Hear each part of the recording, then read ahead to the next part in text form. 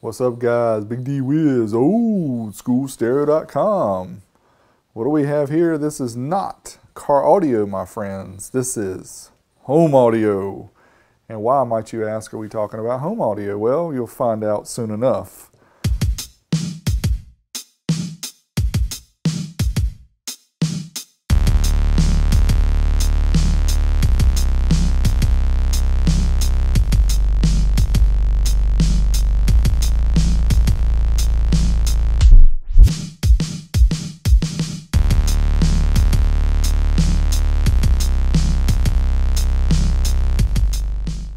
Here we have an NAD preamplifier.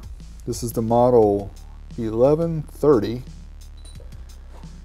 And the reason we picked this up is to drive our iPod for the amplifier test. And I'm going to show you shortly how good of a job this preamp does. Essentially what it does is a line driver for the iPod. So you can just see here we've got a large volume, which is analog, which is really nice. You've got lots of detail between each of the adjustments. We got some loudness and low level buttons here and the ability to go between several different inputs. We're not going to use anything except for the CD input. Old school tape monitor.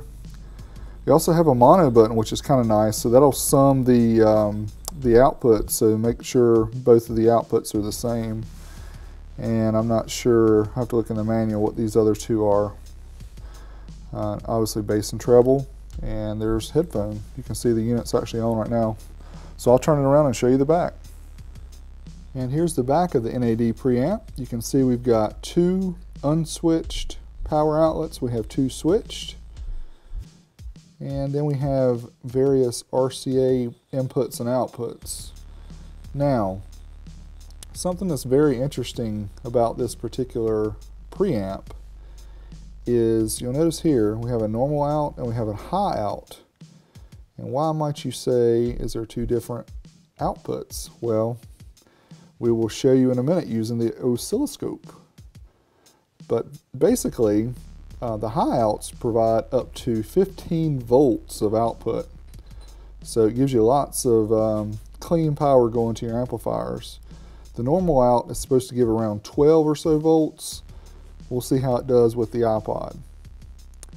So there you have it, just a quick overview of the NAD 1130. Now I'm going to show you how I'm going to use it.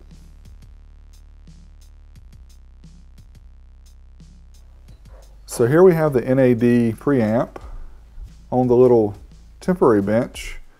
As you can see, we have the oscilloscope, and we also have the SMD DD-1 hooked up, and we just have the iPod. So what I'm going to do is I'm going to show you the difference between using an iPod, using the regular outputs of this preamp, and also using the high outputs. So let's start with the iPod first. Alright, so here we have the iPod hooked up directly to the DD-1, and we're also going to hook it up to the oscilloscope.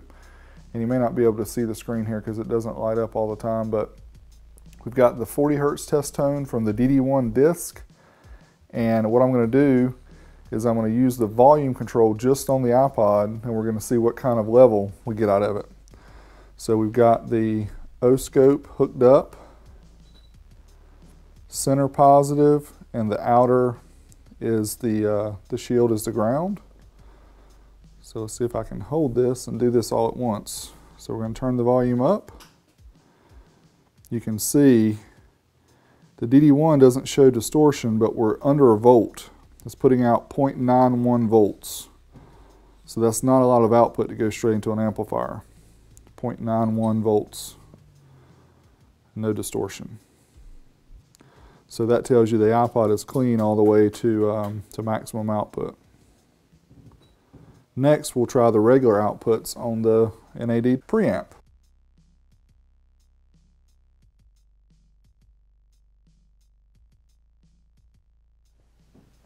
Okay, so now we have the NAD's regular outputs going to both the DD-1 and the oscilloscope. And what I'm going to do is try not to get in your way here so we can see what it'll do. Turn it up. It's about almost half volume. And my probe slipped off, sorry about that. See, we finally get the 40 Hertz detect. Keep going, it's getting way up there. Okay, that's maximum volume on the preamp. I got 4.3 volts and we still have no distortion.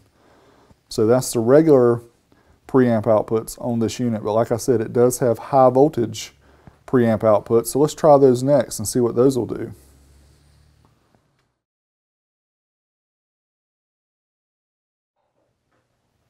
Okay, now we have the high voltage preamp outputs out of the NAD 1130 hooked up.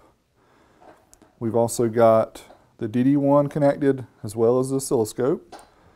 So let's crank up the volume and we'll see what kind of voltage we get out before we get distortion. You can see we're already over, look at that, over 7 volts, 8. Check that out. Okay. Finally see distortion, back it down a little bit. Back it down just a little bit. It looks like right about there. 15.1 volts. Somewhere between 15.1 and 15.4 volts of clean output using the high level. This is a nice line driver. So that's great. That's exactly what we need it for testing the amplifiers.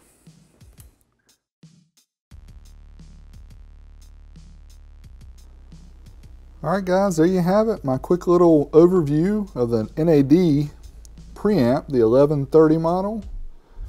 Just to show you how I'm going to use this with testing my amplifiers, since it's got such a clean line driver RCA output.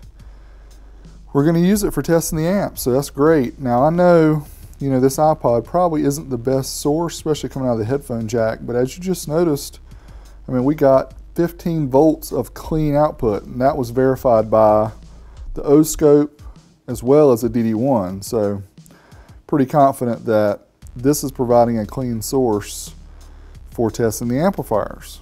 So there you have it, the NAD 1130 preamp. This is Big D Wiz, oldschoolstereo.com. I'm out of here.